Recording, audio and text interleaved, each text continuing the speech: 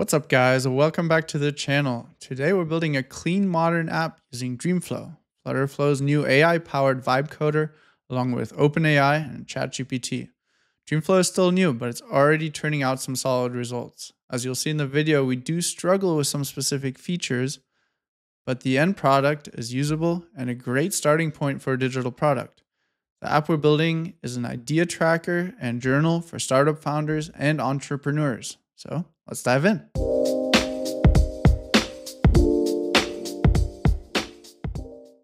Okay, so let's get started building our app. The first thing we're going to do is create the prompt. We'll do this using OpenAI or ChatGPT. Then we'll build the initial build in DreamFlow. Then we'll test the features, we'll refine, test again, and we might repeat 4 and 5 a couple of times until we are in a good place. So let's get started with the prompt. Okay, so I did already a little bit of chatting with ChatGPT. We came up with an idea, narrowed the focus a little bit, and refined the prompt. And this is what we came up with. So we have an app called Founder Fuel. It's a daily playbook for entrepreneurs. It'll include a daily startup prompt. It'll also include a founder's journal, an idea vault, and a weekly focus prompt. In terms of the tech notes, we'll have the app using local storage, so no backend. We'll integrate with OpenAI for some of these features, and then we'll keep a clean and card-based UI with emojis, hopefully. So what we'll do from here is we'll just grab this prompt, and then we'll head over to DreamFlow. We'll paste it in, make sure that everything is in there. And it is. And let's get to building.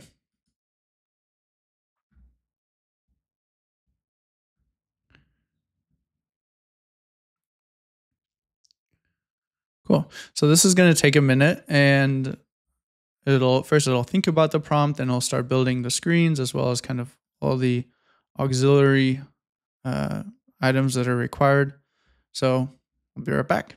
Okay, so we just finished building. You can see here we built all kinds of pieces to the app. We have the home screen, the different screens, we've got the theme, and so on. And we also here have some additional context. It's repeating back to us a lot of our prompt. That's good. And we have some technical features. Looks like it at least says that it adhered to it, so that's good. And let's take a look.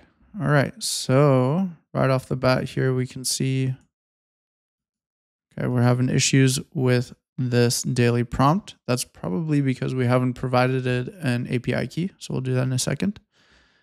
Take a look at the journal. Okay, we have the ability to add an entry. Okay. Entry. Let's give that a try. And let's give it a hashtag. Okay, now did that work? Is the question. Did not yet. So we have some working to do here. Let's try to add an idea.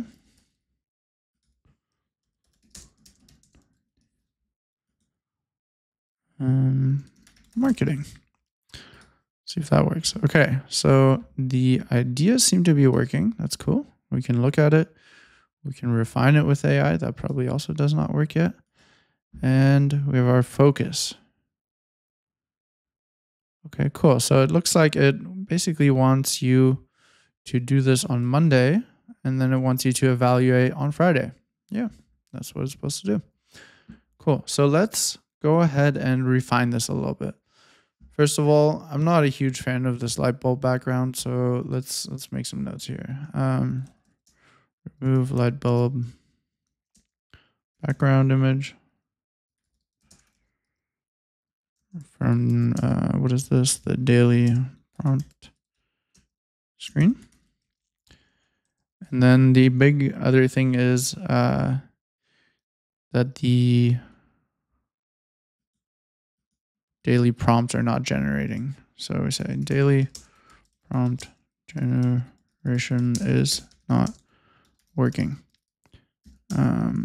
Update to utilize the following API key.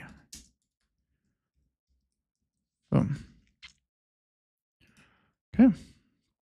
Let's see what it does with that. Okay. So it did not like the API key. Let's try it again.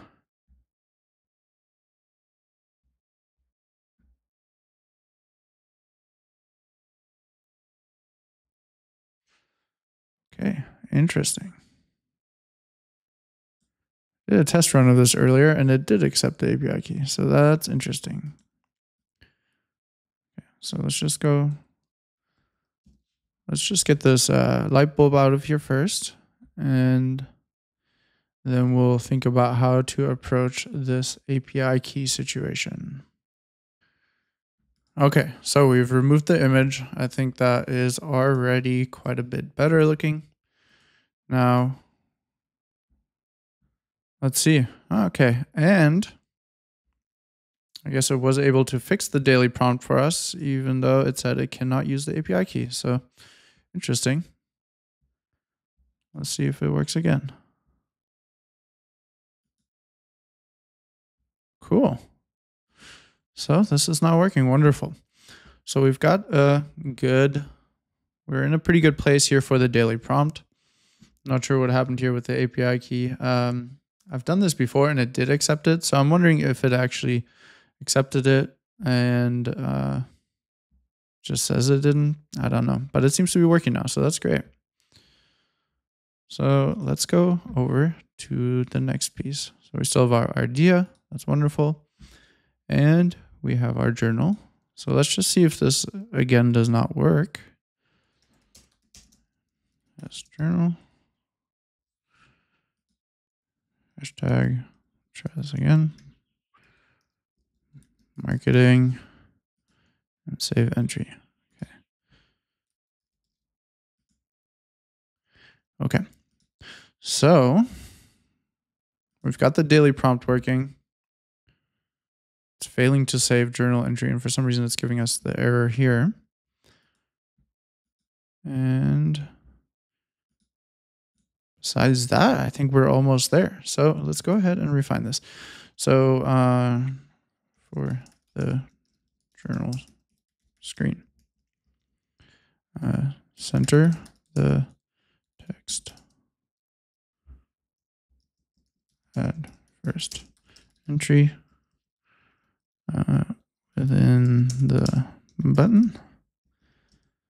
And then the other thing we're having issues with is the saving of a journal entry.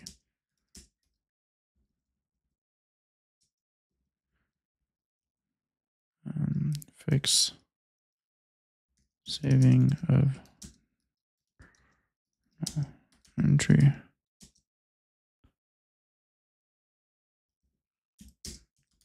Really not working. So let's try that and see what happens. Okay, here we go. Let's see if it did what it's supposed to. Okay, so add first entry is still off center here. Okay, I see what's happening. There's actually a plus here. So we can add a note for that. But let's see if this is not working.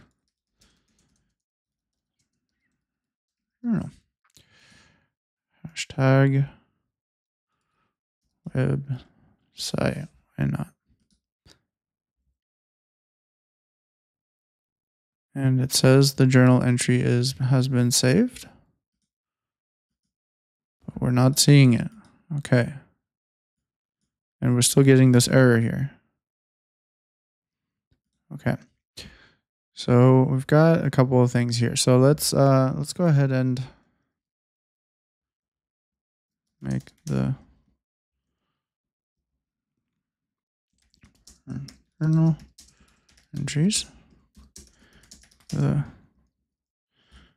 plus the color as add first entry for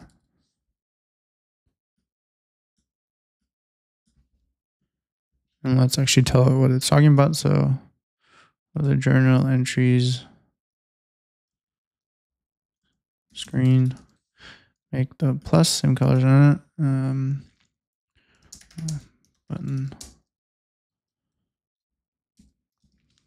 Okay. So let's see. Now it's still not working in terms of adding journal entries, but maybe we'll break this apart. It seems like it's doing better if we're just giving it one thing to do at a time. So while this is doing this, let's think about what we want from this. So we still have some issues with the journal entries here.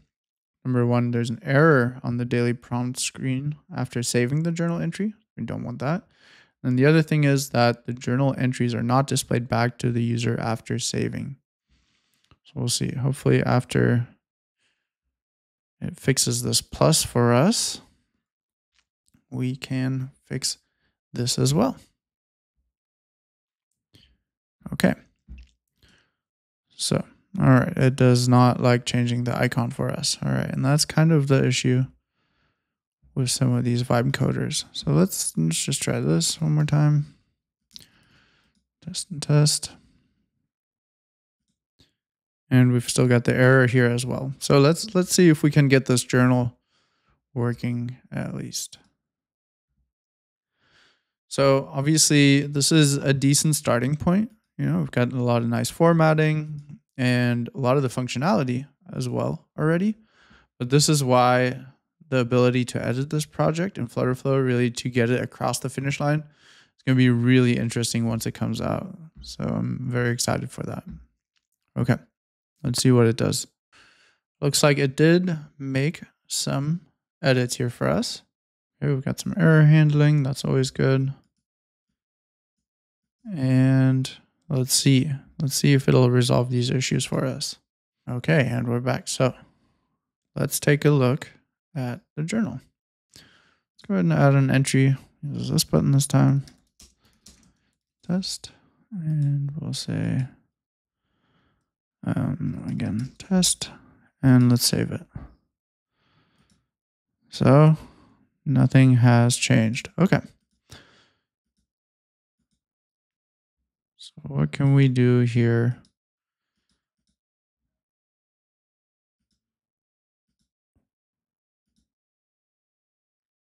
So the ideas were working. Let's try this again here. Test 2.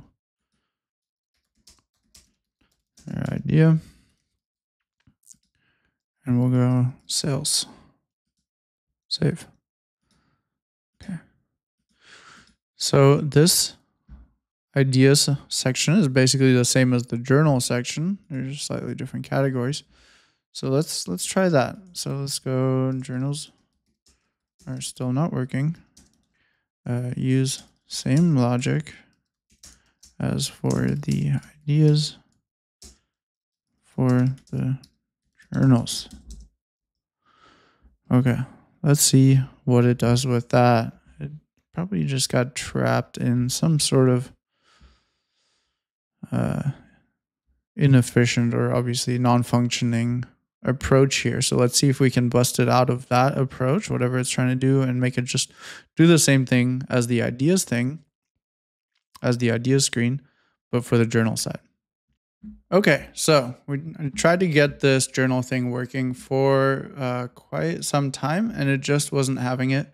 So that sometimes happens when the chat gets too long. You know, we can see we're here on V13. But we do have most of the features in here. So what we did is just remove the journals for now. And we're just going to use the app with the prompt, the ideas, and the focus. So we have 3 out of the 4 feature sets that we wanted, and they're working quite nicely. We can refresh this. We can add our ideas. We can filter them down. Very nice.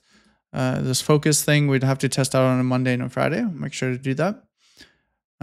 But yeah, we have 3 of the 4 features, which is, you know, a good starting point for sure. And if we could take this now and bring it into FlutterFlow, I think it would really make it easy, or it would be pretty easy to get this across the finish line from here.